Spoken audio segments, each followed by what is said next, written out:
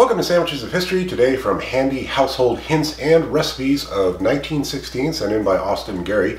We're going to be making the ham and olive sandwich. Naturally, we start off with chopped ham, chopped olives, chopped parsley, a little bit of white vinegar, a little bit of mustard, last but not least, butter.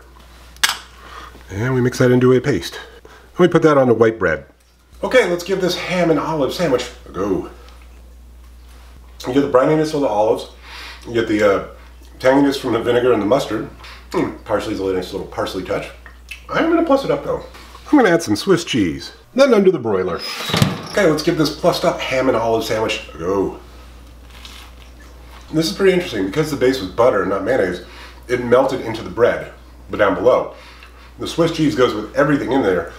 And what's great is the inside of the sandwich is toasted because I put the top in. So even though the toast is on the inside, it's still crunchy. So I get a texture bump and I get a flavor bump with the Swiss cheese. Nice. Okay, so the original ham and olive sandwich, much more interesting than just straight up ham and olive. I would probably give that a 7. That was pretty good with the vinegar and the mustard tang, a little bit of parsley. Adding the Swiss cheese and then broiling it so you get a little crispiness on the bread and you get that melty cheese to go with everything, that's easily like 8.5. I'm definitely going to finish that. All right, see you tomorrow.